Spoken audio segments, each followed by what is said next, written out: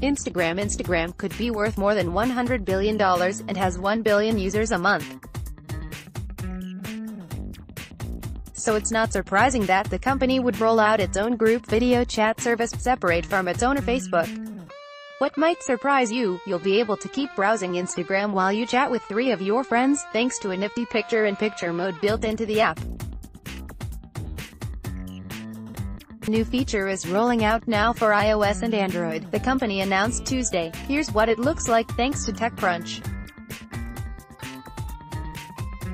Sure, FaceTime will support 32-person chat and Snapchat has 16-person chat, but Instagram has something you can all do together.